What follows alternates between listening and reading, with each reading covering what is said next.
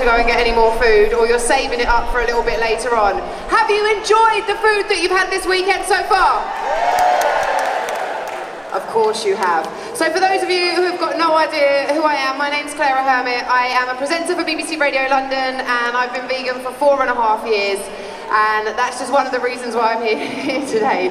I like to think it's maybe because it's my job, but you never know. It could just be the fact that I'm vegan. So the next man that I'm going to welcome to the stage, we are incredibly lucky to have him here with us today. He is the co-founder and president of the Farm Animal Rights Movement, which is America's oldest organisation devoted exclusively to promoting the rights of animals not to be killed for food. He is the founder of World Day for Farm Animals, Meat Out, and the US National Animal Rights Conferences. He's writing a book about the history of US animal rights movement and the changing nature of vegan advocacy. Please give a massive, warm vegan camp out welcome to Alex Hershaft.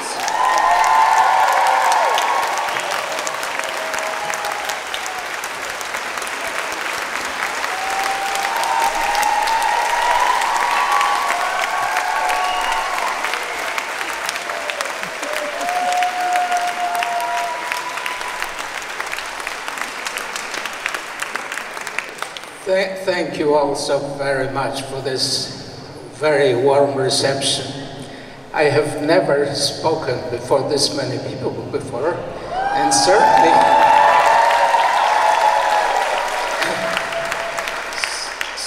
not this many so lovely people as are in this room today. So the reason the human species has done so well in the past is because we are learning from our past tragedies. So for example, when we became aware of global warming, we started trying to cut back on greenhouse gas emissions. When we had major epidemics, we developed vaccines and antibiotics to take care of it. But if you look at one of the biggest, most poignant tragedies of our modern era, the Holocaust of World War II, have we really learned any lessons? I'm not sure we have. And I'm so grateful to the organizers of this event, because for the past 70 years, 70, I have been thinking about it and trying to figure out what is the lesson of the Holocaust. And I'm so grateful to the organizers of this event for allowing me to share my conclusion with you.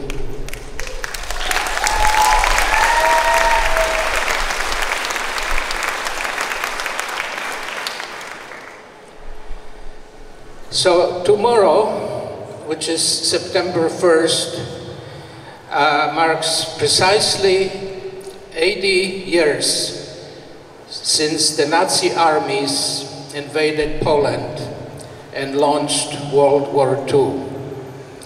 I was 5 years old. My dad was a chemist at the University of Warsaw. He was researching heavy water, which is used as a critical component of nuclear reactions. Just before the war, he received a visa to continue his work in the United States, but he requested visas for me and my mom as well, and those visas unfortunately came too late. My mom was a mathematician. She also used her good looks and her cunning to keep my dad and me alive through most of the war.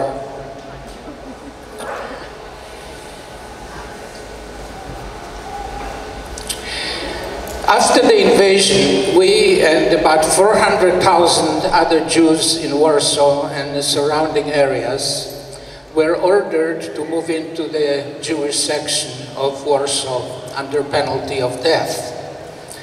Most had to move in with strangers, we were fortunate in that my grandparents had a large apartment and we were able to move in with them. Gradually, we noticed certain pieces of walls going up and here and there, and eventually on November 16th of 1940, our area became the Warsaw Ghetto, one of Hitler's infamous concentration camps, designed to trap people while suitable mass killing facilities were getting built. Crowding and food shortages became unbearable. It is estimated that during the first year, between 80 and 100,000 people died of hunger and typhus epidemic. We did our best to cope with these hardships. There were workshops designed to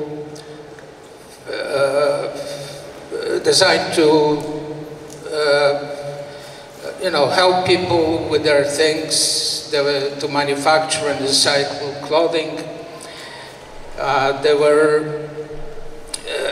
The goods were smuggled out and exchanged for food, which was smuggled in by children. On July 21st, 1942, the Nazis launched their final solution, designed to murder all European Jews. Today, we refer to this murderous campaign as the Holocaust. In the next 2 months, they dragged some 300,000 people from their ghetto homes into jam-packed cattle cars for a trip to the Treblinka gas chambers.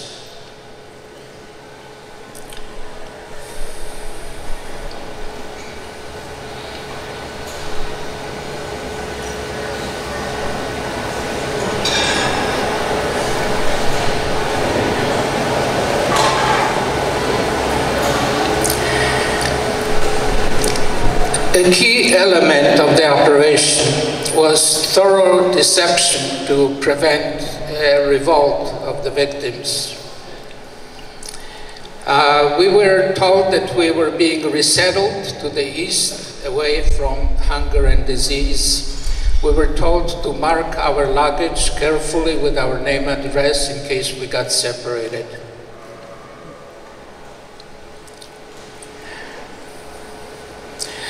The Treblinka gas chamber was marked with the Star of David to simulate the synagogue, and even the actual gas chamber itself was disguised as a shower. It is estimated that approximately 800,000 Jews were murdered in Treblinka and millions more in Auschwitz and other death camps. They left behind only piles of shoes, hair, glasses, and charred bones. Silent testimony to thousands of sentient beings who were no more.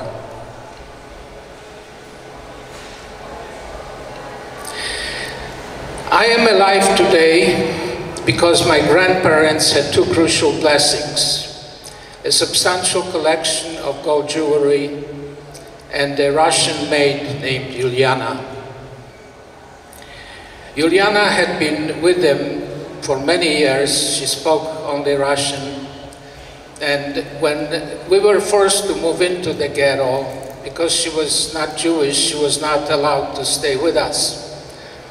But she had been a member of the White Russian Society in Warsaw, and the White Russians were being cultivated by the Nazis, so that when the Nazis took over Russia, they could be their puppets. So the White Russian Society was able to get Juliana special permits that allowed her not only to stay with us, but more importantly, to shop for food outside the ghetto and bring it in. That became our key to survival. We basically collected clothing and other durable goods from our friends and neighbors. Juliana would then strap these around her body, take them outside the ghetto, trade them for food, bring back the food, and then we would distribute the food to the people who gave us the goods.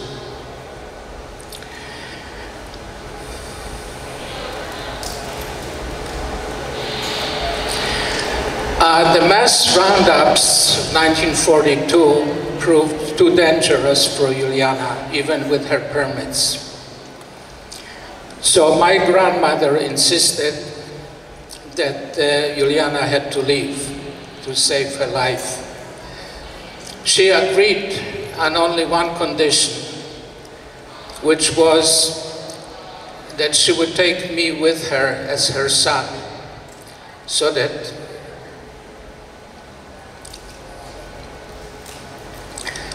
I too would live. And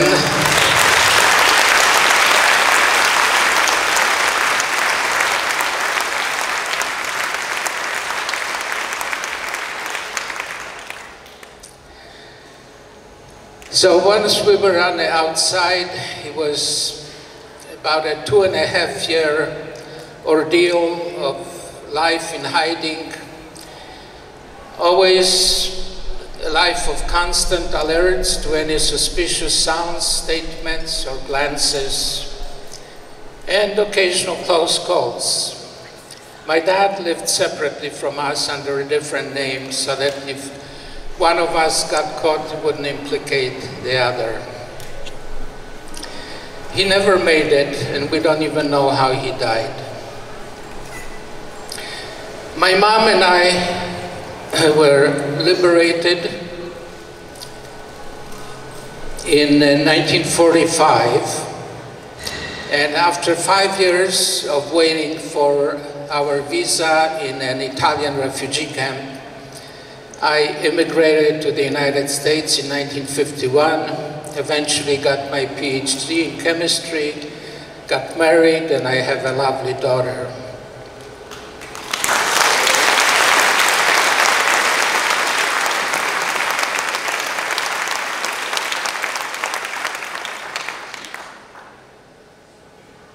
Once my survival was no longer a daily challenge, grief, guilt, and quest for meaning set in. Why was I spared when so many good people perished? How can I repay the debt for my survival? And finally, what is the lesson that we can learn from this terrible tragedy?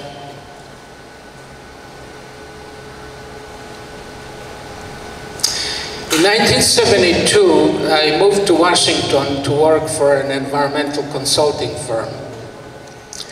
My first assignment was to conduct a wastewater inventory of a Midwestern slaughterhouse. As I was walking around taking notes, I suddenly came across piles of hoofs and hearts and heads and discarded bodies, all bearing silent testimony to the sentient beings who were no more. I recalled in horror, as most of you would, instantly images of human remains in death camps of Nazi Germany came to my mind. But I tried to dismiss it as mere coincidence. They're only animals, I kept repeating. But it didn't work. The images just would not go away. But after all, I was a scientist, or at least a budding scientist. And I knew there had to be an answer. I mean, everything has an answer. Something I was missing. Perhaps additional research would work. It didn't.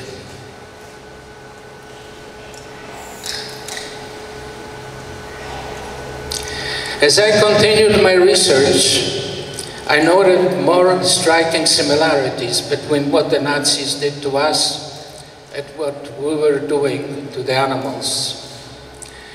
The skin branding or tattooing of serial numbers to identify the victims.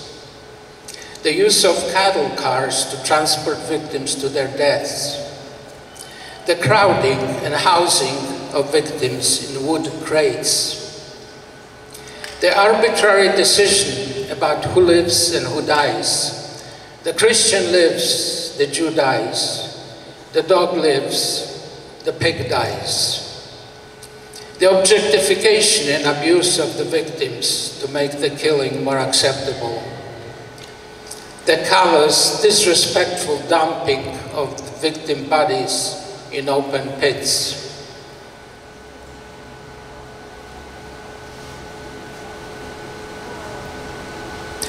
And finally, the deception about the horrors behind the death camp or slaughterhouse walls. My head was spinning, my world was turning upside down. If our treatment of animals bore any similarities to what the Nazis did to us, how could my enlightened American society sanction this? Did anyone else see what I was seeing? Was I losing touch with reality? Did I need psychiatric intervention?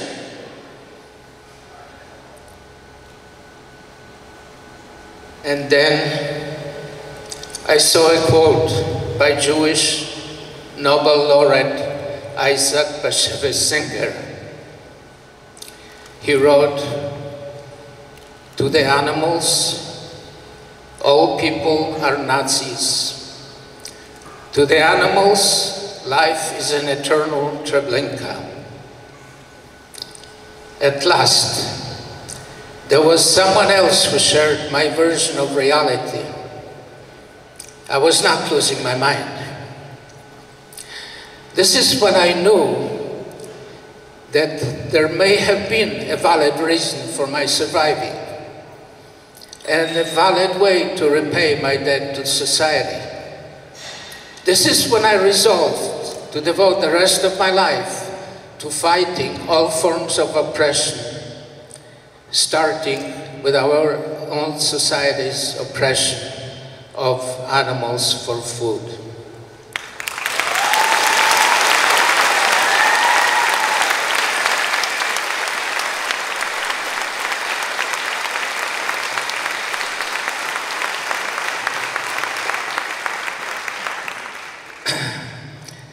Some of us in a Warsaw ghetto would comfort ourselves with the mantra, "Never again," meaning that the world would be so shocked by our supreme sacrifice that would never again allow such atrocities to take place. Unfortunately, it didn't work that way. Tragically, never again became again and again, as many more mass killings followed.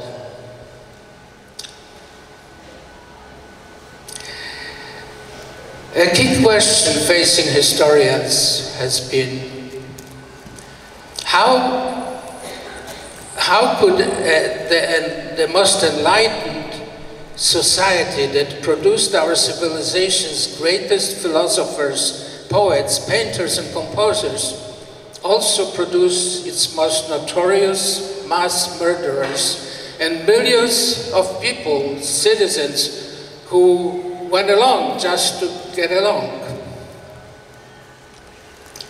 In other words, was the Holocaust peculiar to the German government, or are other enlightened societies capable as well? How about our own society?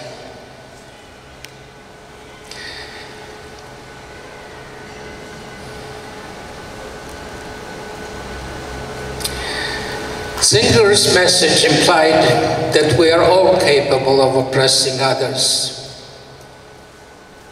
Our own American sons and daughters dropped napalm and cluster bombs on civilian villages in the 1960s in Vietnam. And of course, our best friends and dearest family members still subsidize animal atrocities every time they shop for food. The Nazis had an arbitrary social norm that said, the Christian lives, the Jew dies.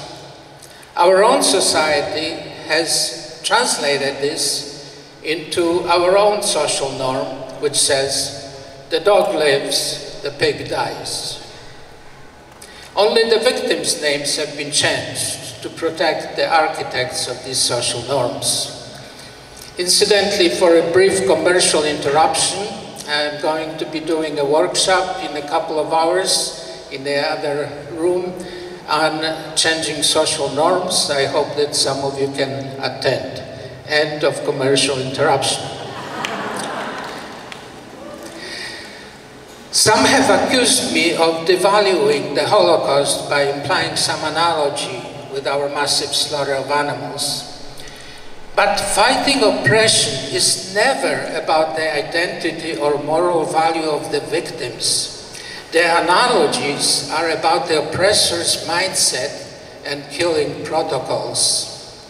In fact, even our own perception of the victim's relative moral value is not really about their species, race, gender, or religion, but about our personal history and relationship with that victim. People will spend a small fortune taking care of their family dog, but not 1 cent to save the life of a starving child in Ethiopia or the Sudan. The key criterion for individuals becoming victims of oppression seems to be basically their vulnerability. Animals fit this criterion perfectly and are therefore the most oppressed, the most commonly oppressed victims. Human victims need to be vilified, dehumanized, before they can be oppressed. And this is frequently done by conflating and identifying them with animals. But why do we oppress in the first place? Political and other social leaders and commercial interests oppress for political or financial gain. Our society sanctions oppression of animals in the interests of the meat and dairy industries. These sanctions then become ingrained in our social norms and allow any member of society to act accordingly with no punishment, no consequences of any kind.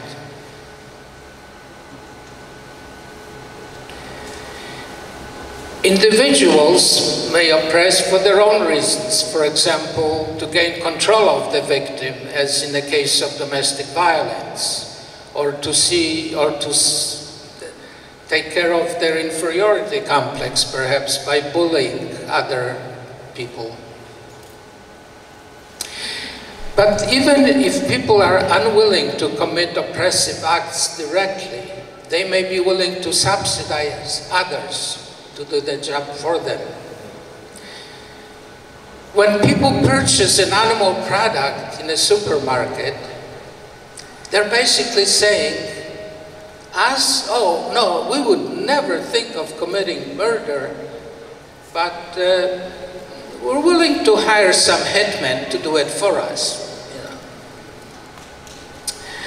know. Oppression, like cancer, begins imperceptibly. Once it becomes part of the community's social norms, it is very difficult to eradicate. Even if people don't commit or subsidize oppression, most people will tolerate oppressive acts by their silence. This is why it it's so important for us to be forever vigilant and refuse to be silent in the face of injustice.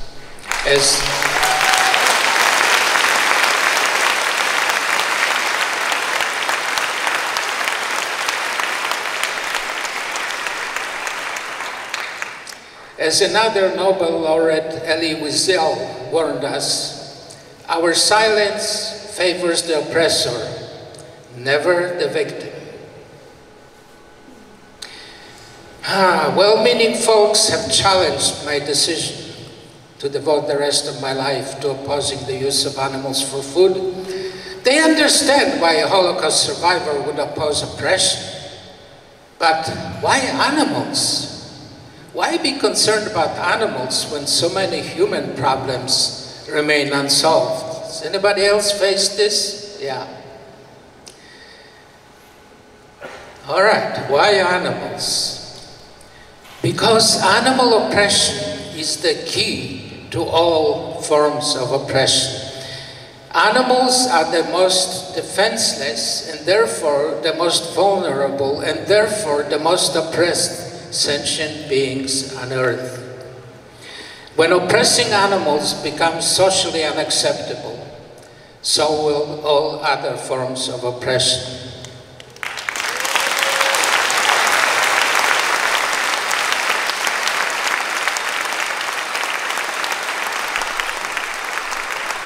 Theologians have long debated whether there is life after death. When it comes to our oppression of animals, I wonder whether they have a life before death. Millions of male baby chicks are hatched and ground up alive or suffocated because they don't lay eggs. The females are crammed into small wire cages that tear out their feathers and cut into their feet. Mother pigs suffer in tight metal cages as their babies are torn from them and mutilated without anesthesia.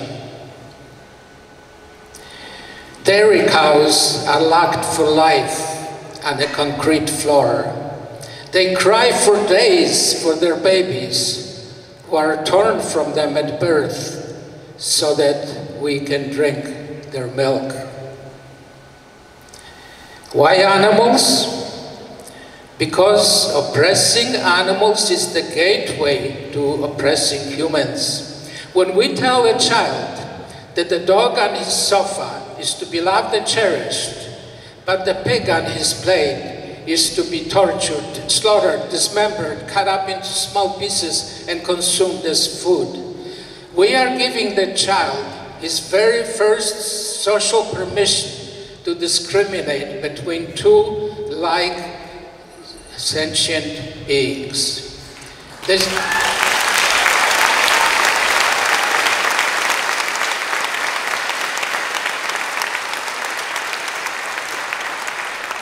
It's the same sort of social permission that the Nazi children got, that the Christian lives and the Jew dies. Why animals? Because they share our own feelings of joy, affection, sadness, and grief. They can suffer just as you and I can. Many of us have experienced this firsthand with our own four-legged member of our family. Why animals? Because they are an integral part of our fondest childhood memories. Toy animals were the very first objects we handled as children. Our favorite fairy tales revolved around animal lives. Our family dog gave us unconditional love when our friends or even our own siblings wouldn't. It was only the greed and callousness of the meat and dairy industry that turned our favorite living beings into a commodity to be exploited and oppressed. Finally, why animals? Because we can. Because each year, each of us has the awesome power to spare 100 land and aquatic sentient beings just by choosing a diet that also happens to be better for our personal health and for the health of our planet.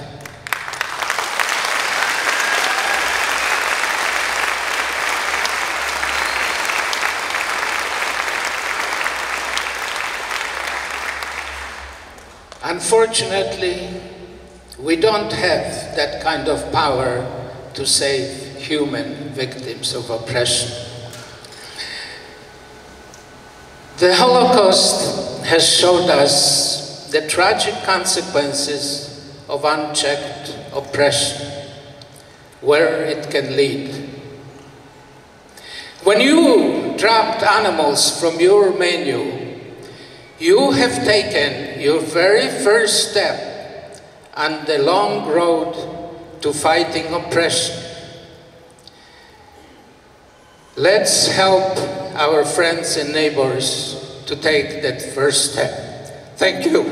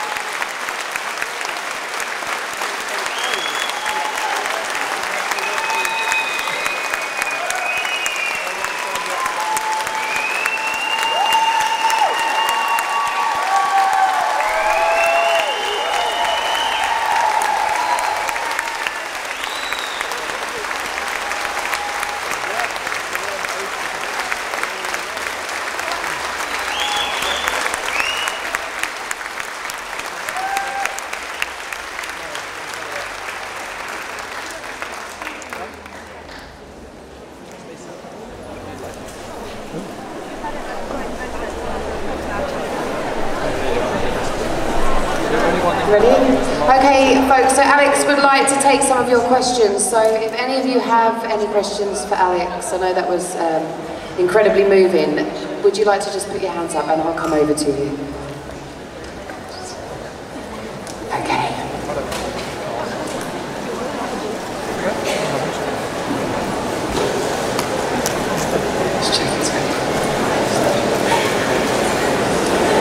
Alex, you ready for the first question? Okay.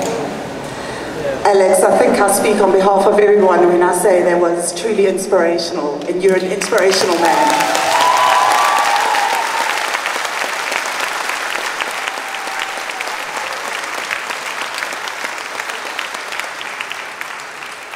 So as we've seen, very often we compare the Jewish Holocaust to the animal Holocaust, and people go, you can't do that, you can't compare one with the other. How do you respond to that? Yeah, I basically gave the response as part of my presentation. The comparison is not about the victims. Obviously, the Jewish people are very dear to me because I'm one of them. And they matter to me a lot more than pigs do, just because I'm a human being. But we're not comparing victims. We're comparing the mindset that permits people to oppress, and we're comparing the protocols of oppression. That's what's comparable. In looking for a solution, we must not look to the victims. we must look to the oppressor and what makes it possible for people to oppress. And that's basically the lesson from the Holocaust. I think that I actually honor the Holocaust by trying to draw a lesson. Look at the alternative. The alternative is that this horrible tragedy has happened and we haven't learned anything from it. I'm over here by the door now. We're over here, Alex, on your right. You see me? I'm waving over here. Got it? Okay. Hi, Alex. Sorry, I'm really nervous. I am too. My family's is the same as yours. We came over from Austria in the Second World War, and my grandma on their kinder transport, and it has affected my family, sorry, so strongly for all this time. And I try to show my mother everything that you have said.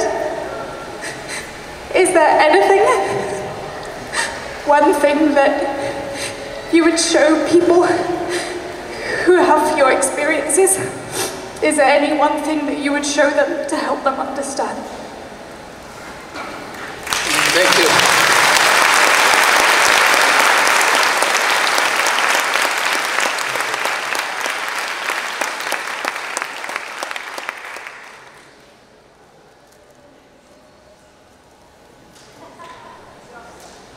The question was, if there was one thing or one piece of content or one fact or one figure, one thing that you could show people who come from a similar background to you to help them make the connection between the Holocaust and the animal Holocaust? Yeah, it's really very difficult. I don't normally talk about this in my public life because it basically requires a whole speech.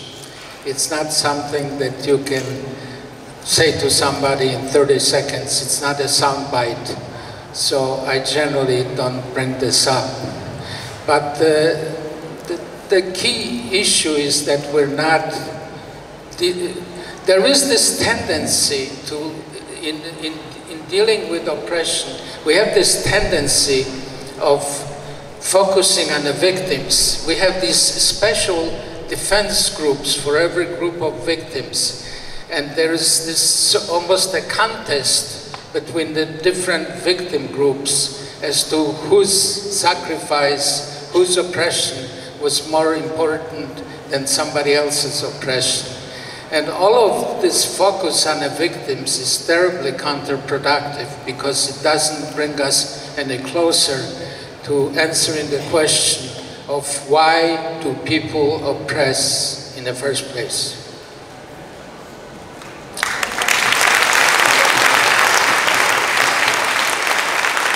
Is there anyone that's close to me now that's got a question? If you just put your hand up so I can see you, then I can come to you. Anyone? Okay. Okay. All right. This is going to involve some leg work, maybe a bit of parkour, which, by the way, I have no practice in, so this could go horribly wrong. Dun, dun, dun. I feel like I need like a theme tune for this bit.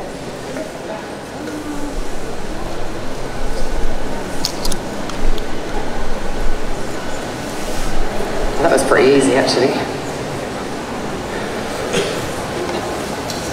There we go.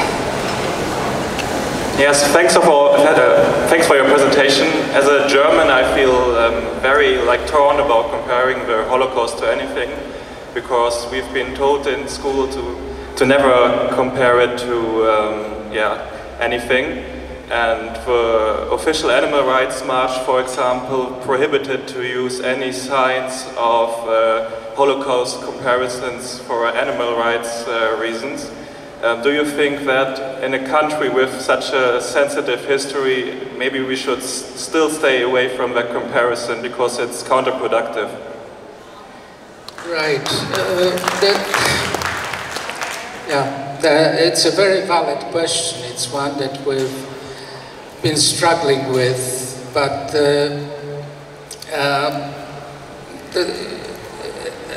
I mean, we need to do something dramatic to get people to listen to our message.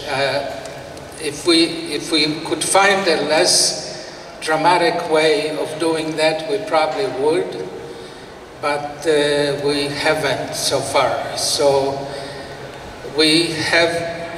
some of us have been spreading that message in Germany, and we feel very badly about hurting people's feelings, but we're also aware that we don't have any other way of breaking through this insensitivity to the slaughter of millions of sentient animals that's going on in Germany and everywhere else.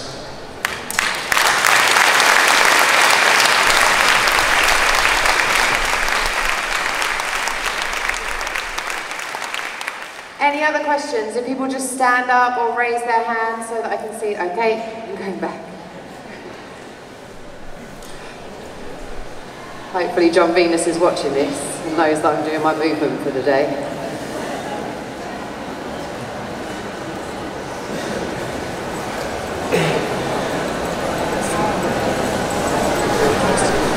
Hello. In the animal rights movement, I have encountered Holocaust deniers and very ugly people. I wonder if you have encountered yourself people like this. Far right are in the animal rights movement as well. I wonder if you've encountered people like this. So the question is, if you have encountered Holocaust deniers in your... No. No. Do you want to follow up? I have. There are such people. I mean, people think the animal rights movement are all fantastic people, and you know, most of us are, but there certainly are some ugly people who are literally Holocaust deniers and the far right. Yeah, I have not run into this in the 40 years that I've been active in the United States. I'm moving over this way. Sorry, can I just...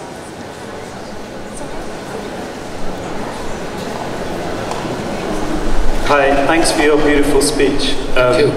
I just wanted to say that from what you've seen over the years, do you feel like a vegan future is possible, and has your perspective on that changed in recent years, and how do you feel, do you believe that the future is vegan from what you've seen? The vegan future is not only possible, it's inevitable.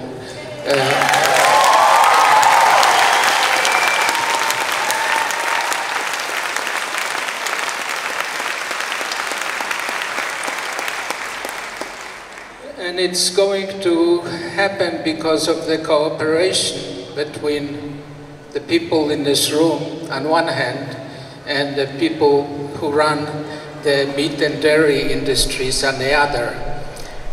Those folks are beginning to realize that their future profits lie with plant-based meats and milks, and that's why the future will be vegan.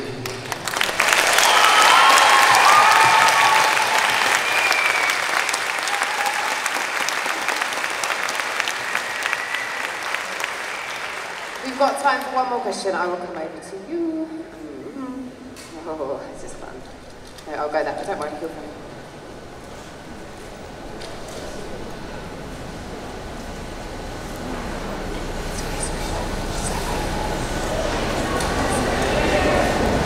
Hurdling. Thank you for your speech.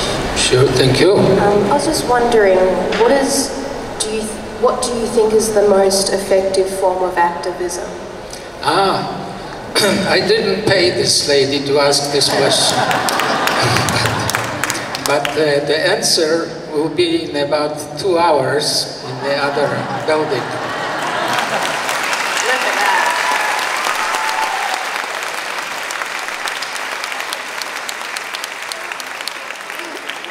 Thank you all very much.